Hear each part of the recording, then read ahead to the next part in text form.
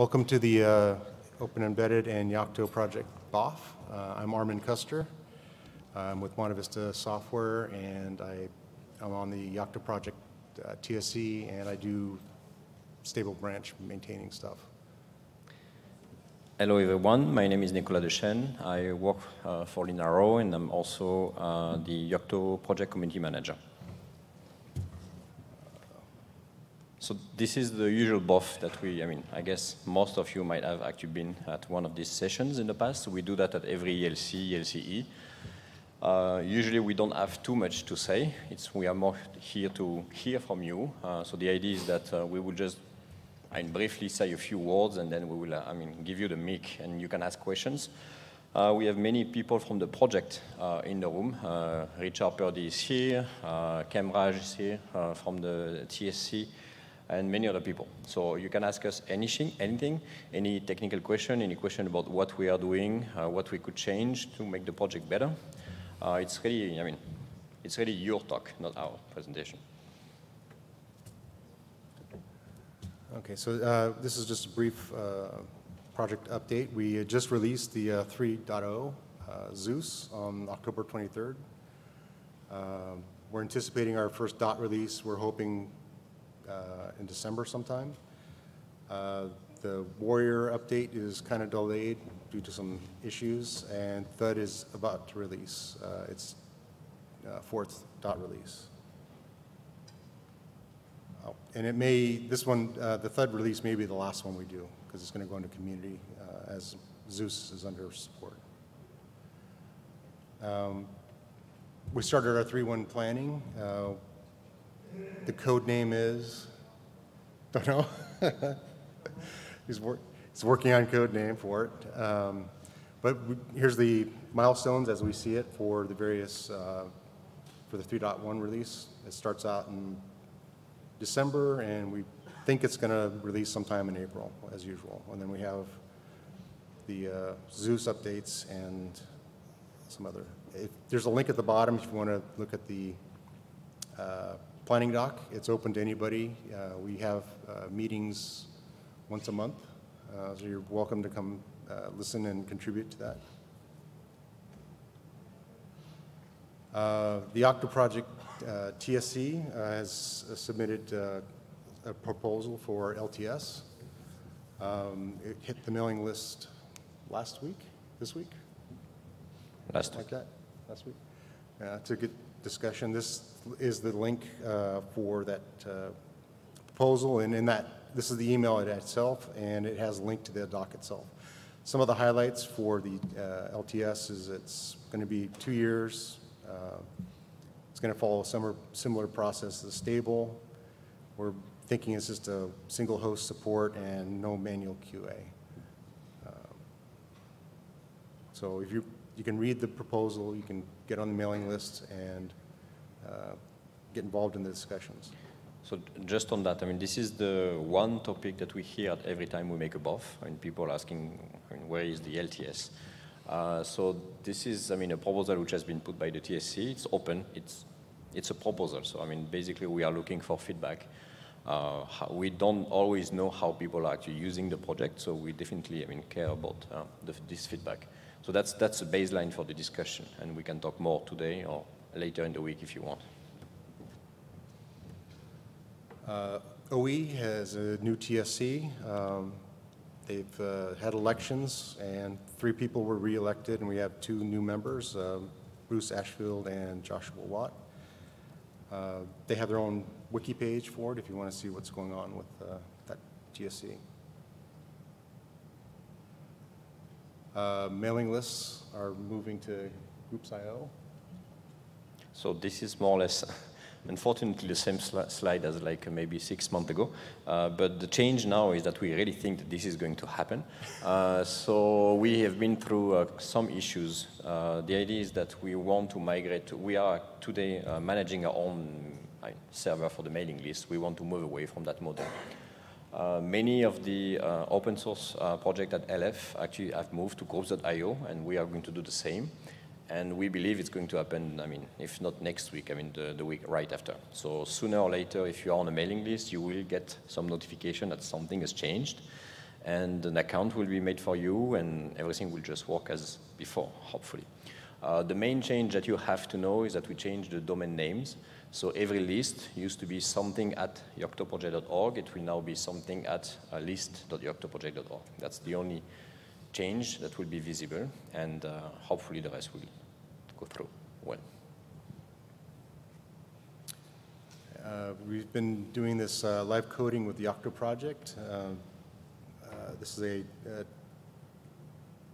Twitch account that Joseph, if you see him up here, Where's Joseph? He's hosting it. I think it's once a week?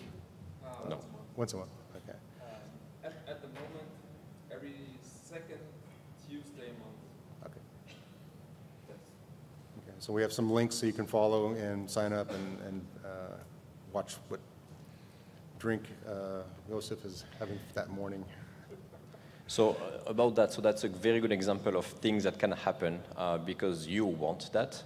So this thing is, I mean, Joseph wanted to help, and he wanted to say, I mean, how can I help the project? And he came up with this idea about making this live session. So we really like the initiative. We really thank you for doing that. And we want more Joseph and more ideas, basically. So anything you want to do to contribute to help the project, whether it's doing, this kind of video stuff or, tutorials or anything, any idea you have that can benefit the project, you can come talk to me or talk to, any of us, and we can see how we can actually work together and how we can help you. So, and what kind of help you need to make that happen. Okay. And this year we're doing a Yocto Summit, which is Thursday and Friday of this week. It's going to be in the St. Clair 3A and B of this here, right? Yes. There's a link there, so I don't think we're taking any more registrations. Or Yeah, we are. You are? Oh, we are. It's possible. So this is the first time we do this. Again, it's been a very popular demand. Every time we go to a conference, people already wanted to have like a very specific Yocto and OpenEmbedded event where we can talk. It's not like a place for developers to hack. It's really a place for people, out the users and the developers to come and meet. So we've sent some CFP. I think during the summer we received actually a lot of proposals, and we've done some selections so that there will be talks, presentations. There are like workshops, hackathons. There are many things which is going to happen. Again, it's really, the event for the community as a whole, and we are very happy that we could do that for the first time this year. And now, so usually the first question is the more difficult, and then the issue is that we cannot leave the room because there are many questions. So who wants to be the first? I have a simple one. Will there be beer on Thursday evening? Just come and you will see. David? Sorry? How do you get the slides? We'll have to post them. They will be posted on the, ELC website, and as usual, with like any other presentations. First question or suggestion. Thank you. So I'm from the project Mender.io, and we have been using the Yocto project for many years now. And it's also been our primary integration platform for, to integrate our solution into devices. The Yocto project has been the main domain for us. So this is a question related to adoption. So it's not maybe so fun technically, but it is a problem that, it's well known that the Yocto project is hard to start with. And when we are working with our customers, we are seeing a lot of people that maybe they want to use Yocto project, but they struggle with, if they're coming from this Debian, Raspbian world, getting into Yocto is quite a heavy thing. So I'm kind of requesting for feedback because we at Mender has started an initiative to try to bridge, we kind of see a gap. The Yocto project documentation, from my perspective, who work with Yocto every day, is pretty good. But if you are coming in as a new user, the Yocto project documentation is very heavy. It's very detailed. It goes into very detailed, like how everything is done in the background and so on. So we kind of felt that there's this gap missing for getting started quickly. to maybe, and a lot of our customers or users that we see are maybe at the infancy of a product. So they're evaluating an idea, they want to build something that works, try it out, and maybe then come back later and learn all the details and everything. So we are launching basically something we call Mender Knowledge Hub, which is part of our community platform. So we've started out writing, getting started tutorials on Yocto basically, and covering, so far we've written like getting started with using Python in Yocto. How does it work? How do you find the Python modules? And it's all from a perspective coming from like Debian. You're used to working with Python in Debian, but it's quite different using Python in the Yocto project. So basically, I don't really have a question, so I'm more requesting for feedback, what you think about such an initiative. I mean, we are committed to probably, we have like 6 tutorials right now, so we are just releasing this project. But over time, we are committed to continuously add more resources as it goes along. But I also think that, we are looking for like-minded people that also see a benefit in early stage adoption. We would happily collaborate, and this is of course publicly available that we have so far. So request for comments and feedback. So this is public material that people can look at today, and so maybe, so we have the advocacy team. I don't know if you know, what it is, but there is an advocacy mailing list. So one way to start would be to actually send an email there, join that list, and send an email and say, this is what we have, and this is what we have to offer. And that would be, we can talk here, or we can also continue on the mailing list. Yes, I think I wanted to say the same thing, but essentially, if we can bridge the gap between yoctoproject.org and what you're doing, and thereby kind of provide a central location where others can also contribute. So maybe, going through the advocacy, probably they'll find out an amicable way of collaborating with others. So, but it's a good initiative, I think. I don't know what this is about, but if it's material which can benefit the project, the first thing we could do would be to link. And we have the website, which is the visible face of the project. So we could link to that, and then there could be a request for improvements or making new materials or anything. From the perspective of someone who takes care of a lot of newcomer questions, the most prominent problem that I'm seeing is that way too many newcomers try to transfer a mindset that they know to the Yocto project, which is just not going to work. So in my experience, I always try to make the 2 or 3 core mindset things very, very clear, because once those are burned into your brain, the rest is just a matter of asking the right people or Googling. But if you go like, hey, okay, now I've got installed this Yocto Linux, but my apt-get won't work, then your mindset is broken and no article will fix it. It's really, if you are working with newcomers, my experience says, get the most core mindset straight, then the rest will follow.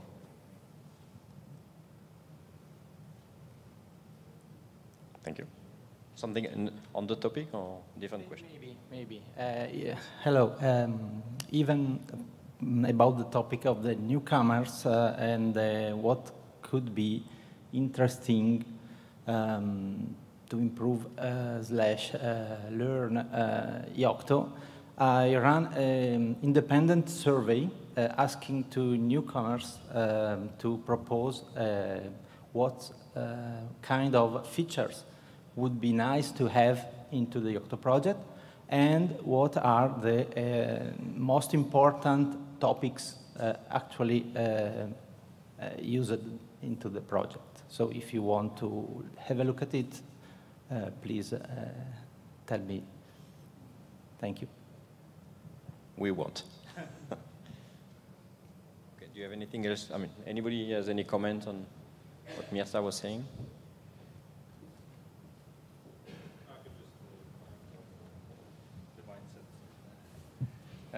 Yeah, I agree with what you said about a lot of people coming from this Debian world have a different mindset. And we have tried, we've done a lot of articles on the Yocto project. And one specifically we did was adjusting from binary distributions to the Yocto project, where we kind of went through this. In Yocto, you are like ground up, you're not going from the top and so on. So we've tried that. But I also still feel that, I mean, a lot of the companies that we work with, maybe they have the right mindset, but they don't want to learn everything at the beginning, right? So they have some kind of product or idea that they're developing, and they don't want to become Yocto experts the first thing they do. They want to test their AI, machine learning application, whatever, and deploy it like in a pre-production release. And in that phase, so it's kind of like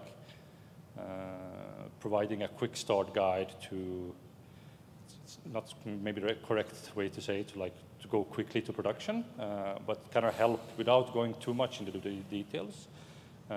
They will probably, if they go down this path, they will probably learn everything that they need to know. But at least during this initial phase, it's quite important. Okay, thanks. So as I said, I think this kind of initiative should start on the Yocto advocacy mailing list, or by talking to, I mean, one of us, like you've done. And that's actually how we started with Joseph. It started by an email, and that's, so thanks. So, anybody else now?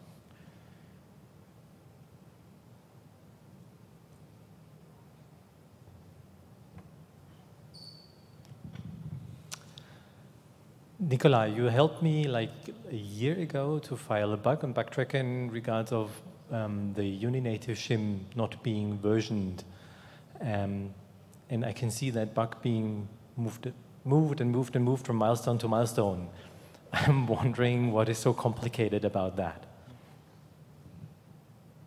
At least you testify that we teach you how to create a bug. You know what, Richard, you want to take this one?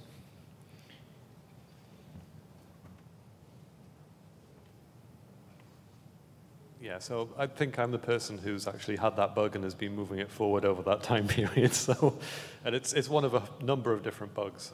The reality is we don't have an awful lot of people who are taking on bug fixing within the project, and there's limits to what we can do. So, yes, we've realized there is potentially an issue there, but fixing it is not quite as simple as it first sounds. There were reasons why we didn't put a version in there directly. It's done through the URL you access it through, not necessarily in the file name. I appreciate that does cause some problems. You know, the bug's valid, it's definitely an issue, but it just hasn't, we haven't had the resources and the people working on bugs to be able to fix everything. So my apologies for not getting to it, but yeah, we can only do what we can do.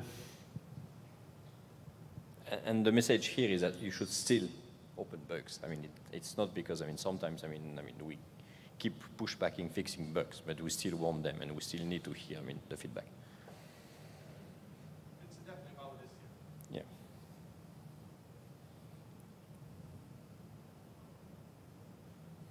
No question? Nobody wants to ask any questions about maybe the LTS? I mean, that was a good topic last time. I mean, now we have some proposal. So, Nico, what's the main challenge with LTS? Are you asking me, or would you want me to ask you? Okay. So the real challenge with the LTS is that, I mean, basically down to, I mean, again, I mean, the resources. So we have to, we think we know what we want to do. I mean, solving the LTS problem is kind of, we know what to do. The problem is we are asking who, I mean, can help or how the work is going to happen. There is actually issue with actual people helping the project and doing the work, and then there is also problems with how we are going to test. I mean, the test matrix is going to be demultiplied by, I mean, and much longer. So that's the, I mean, obviously one of the biggest issues we have. You want to add anything, Richard? So again, I mean, this is unfortunate. I mean, but this is probably like very often in the project, but we are always, I mean, very limited by, I mean, the resources that we have. So anything you can do to help us giving feedback, helping with resources or in any way, I mean, is always something which can definitely help the project. What we see with the project, it's used a lot. I mean, we know that, and I mean, basically there are lots of people in the room, but the number of developers that actually contribute to the project is not actually proportional to the number of the users of the project. That's one of the big issue and big challenge that we have in the project. So I think one of the ways that folks out there could help is if your company is really relying on Yocto Project and you have developers that actually understand some of the bugs that happen to be on Bugzilla, pick them up and work on them and, you know, and help us fix them, right? So there is a very large community using Yocto Project, and there is ample opportunity for people to contribute and get involved. And if you're a newcomer and you're afraid of being embarrassed or whatever, you know, then just realize we're probably one of the most welcoming and open communities there is in open source. I'm pretty proud of that fact. And so you may get a terse email from Kemraj to one of your patches, right? The fact it's right. So understand that it is short because Kim's time to respond is short. The fact that he actually responded is very significant. You caught his attention, okay? So and there's other things like that. So, you know, put your ego, put your, you know, your emotions on the shelf and just, you know, try to realize that any response you get is not personal or anything like that. But I just think, you know, there's so many opportunities for people to get involved and help. You know, I personally actually joined this project before Yocto Project existed with OpenEmbedded, and I happened to be working at a company that was looking at using it. We ended up not using it, but I became a volunteer developer, and I've never looked back, right? So there's just tons and tons of opportunity out there, and I just welcome anybody who wants to just come in, join, help us make the project better. Don't just be a consumer. Don't just treat it like a product that's on the shelf, right? This is yours to be involved in and grow.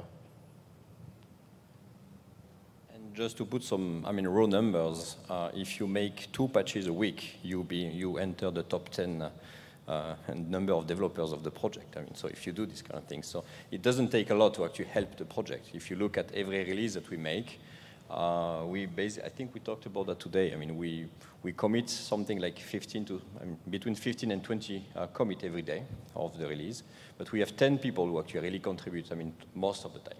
So, I mean, it's actually not that, I mean, we don't need like huge amount of people. I mean, every one engineer can actually make a difference at the project level. So, I mean, everybody can help, and all these people in this room, I mean, collectively, I mean, can actually make a big difference for the project. That we're really active.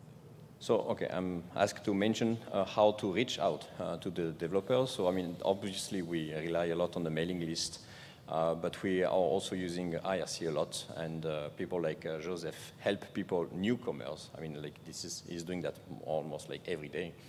And most of the key, I mean, developers are also there on IRC and also answer questions. So you can actually reach out to, I mean, everyone is actually very easy to reach out to in this project. That's actually quite true.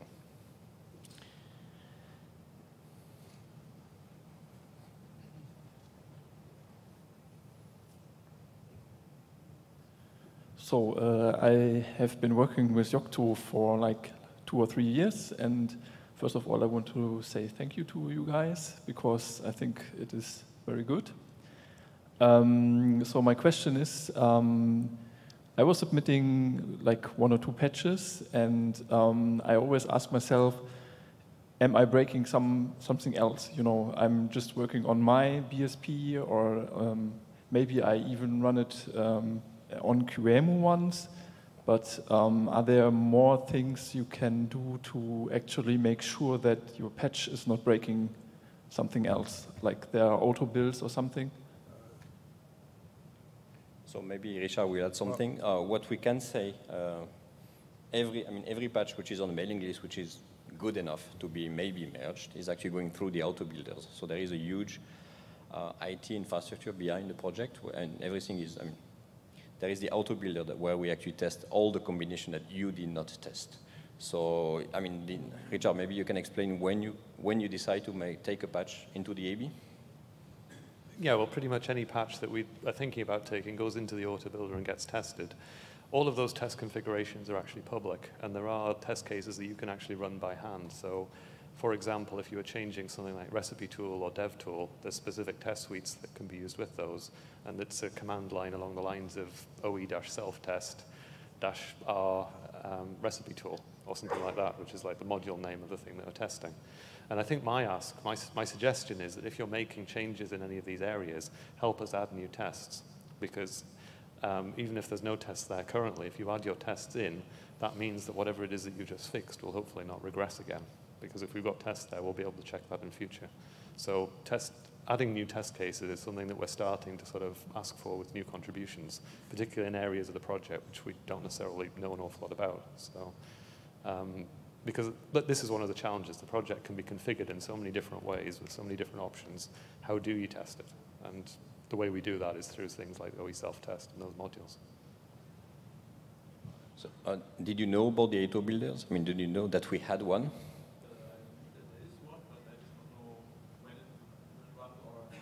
Okay, so maybe one thing we could do, I mean, we have a how to submit a patch, I think, on one of the wikis, so we could actually explain, I mean, not only how to submit a patch, but what happens once you submit a patch.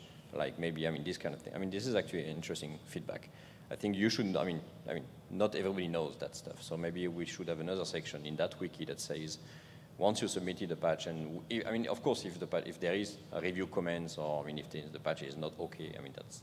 But then if the patch is okay, I mean, there is a whole life cycle for this patch, which we probably could document. At least you should have a link to the auto builders and the process that we follow.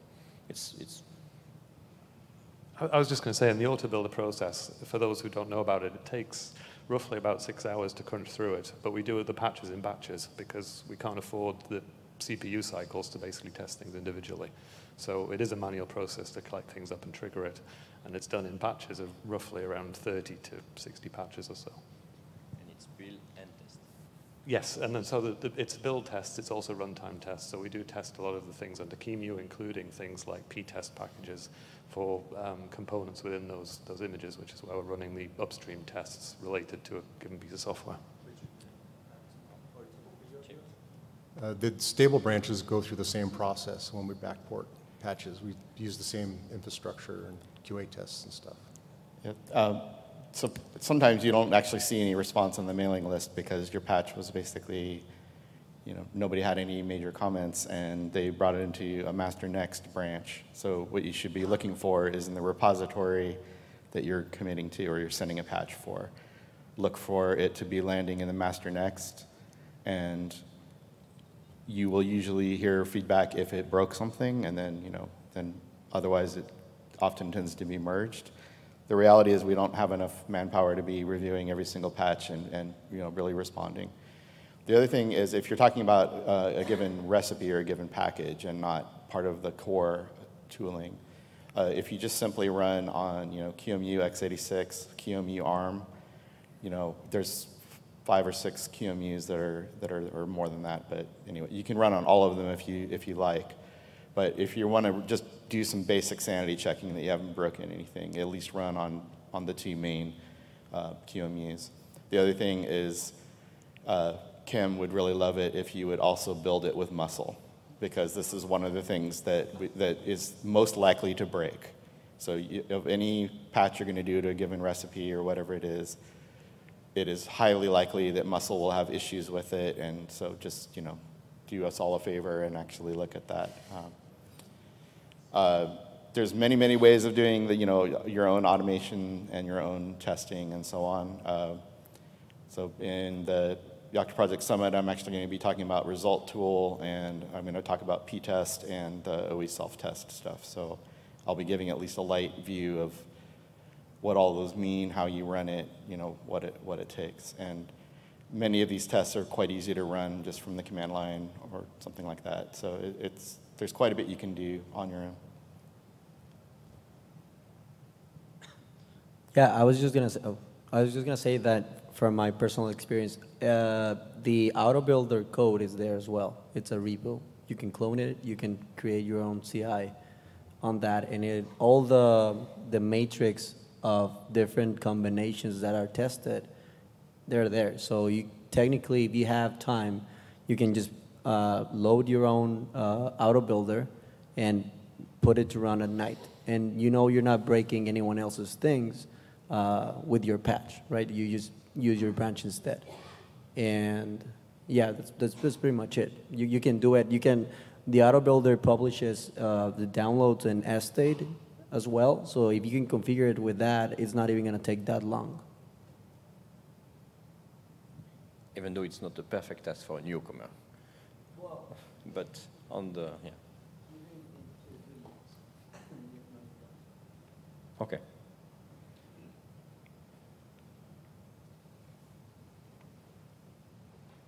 Thank you again.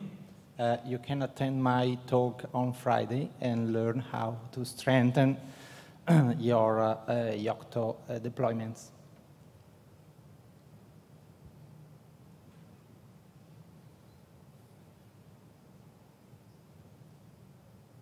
Yeah, thanks. The OpenEmbedded website lists a lot of layers available, and my question is, does this auto testing involve those layers that might be out of, like not in the core?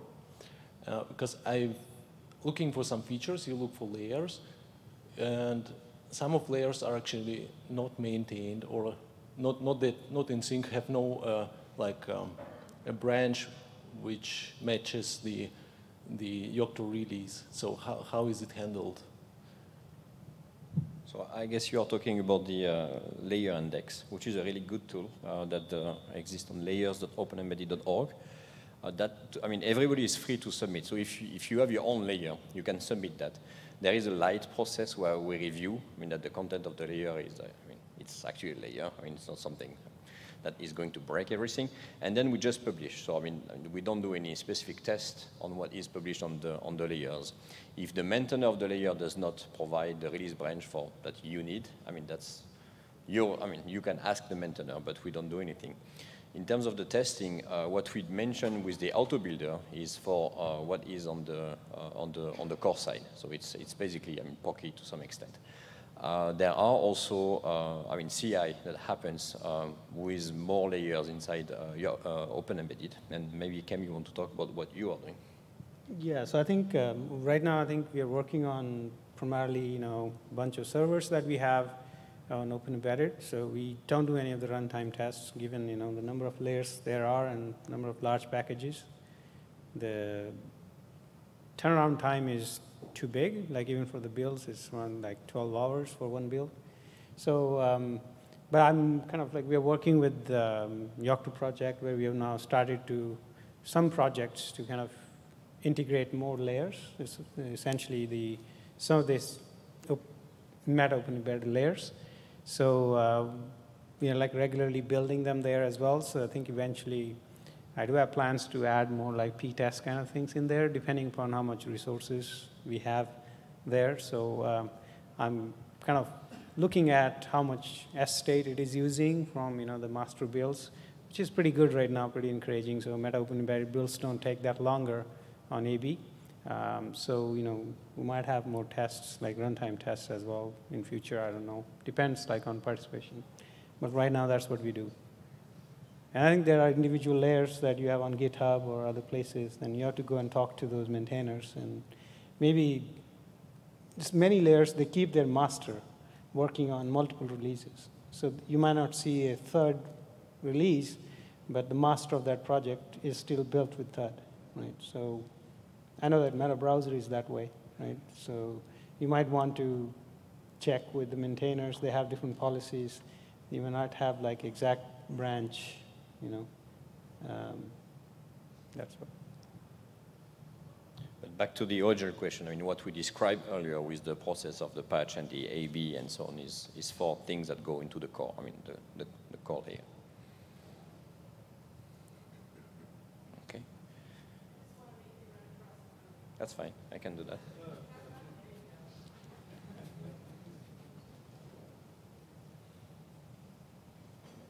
So is that the only woman leaving the room right there?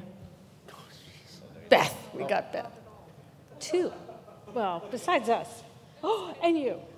So, first of all, I wanted to say that I've never seen Kem write more than a sentence, so don't take it personally at all, ever.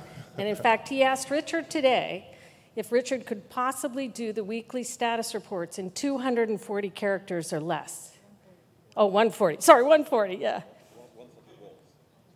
So, you guys have no sense of humor at all. I can't believe it. I wanted to say a couple of things. I know today, I don't know if you guys brought this up, I was a little bit late. We were talking about the planning meetings for Yocto Project for the next Rev. Did you talk about that at all? So I don't really know that much about them. I know they take place. Are they weekly? Weekly? Monthly. Doesn't matter. You can figure out how often. Tim's going to tell because he can't stand it when I give the wrong information. But my point is that there's this really unique opportunity for you guys to show up and input on what you want out of the project and what you think is important and what directions it should go in and what you really need. And I think a lot of people don't take advantage of that, and I think it's super, super important for people who don't have a sense of humor to show up at the planning meetings and input some stuff. So I know there are things that are important to you, and it's possible that they're just not getting into the project because no one knows. And then the other thing, which is much more simple, is we have a really cool thing on the Yocto Project website where you can advertise jobs. So if any of you have a position in your company that you'd like to have advertised to other Yocto Project OpenEmbedded people, it's another place you can do so. And so you just send it in to, I think there's a link on the website somewhere, or to the webmaster. You can send it to anywhere. We'd be happy to post it, and happy to post it, yeah. Thanks, Nico. Okay, thank you. So yeah, so that was a good idea to talk about the meetings. The project has a couple of meetings. There is an engineering weekly, and which, I mean, anyone can join and attend and just try to contribute to the project. One thing, which is to link to how we started. We sometimes feel that we are missing feedback from the users. I mean, we have very good feedback from the developers, I mean, that we know all of them, but we are missing feedback from the users. So what Tracy was saying is that if you want to, I mean, one way to contribute to the project is to explain how you use the project and what you expect from the project, because sometimes we don't even know what, I mean, you expect. And we've seen, sometimes we are surprised by what people are actually doing with the project, but we often learn that after the fact and not early enough. No. No. Yeah, phone calls? Yep. Oh, sorry. So there's essentially 2 meetings that happen every week. One of them is once a month is the monthly technical call, but the rest of the time the same Zoom number is used for the same time slot, and that's the engineering sync call. And that has in the past been all kinds of different things, talking about infrastructure and things like that, but it has recently become a catch-all for where we just talk about whatever happens to be going on. The other meeting that happens every week is the bug triage meeting, which is on Thursdays. So the technical call's on Tuesdays, the bug triage is on Thursdays. I will not try to do the EU time zone translation, but because I'm from California, or from the West Coast, sorry.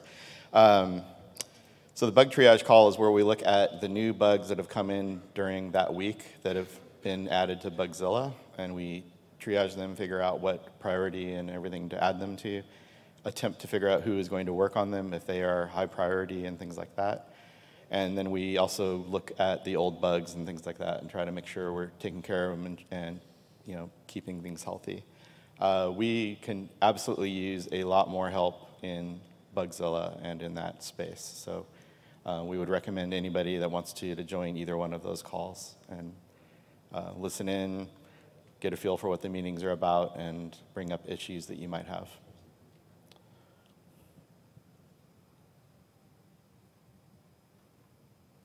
Any other questions? We are already running out of time. I mean, I thought we had more than that, but nobody has kicked us out anyway. So if there are more questions or any last one, maybe. Otherwise, maybe we are done. Nobody? Yeah, so we have, yeah, that's right. So we have the booth, which is at the showcase, and I mean, so we are on there all day.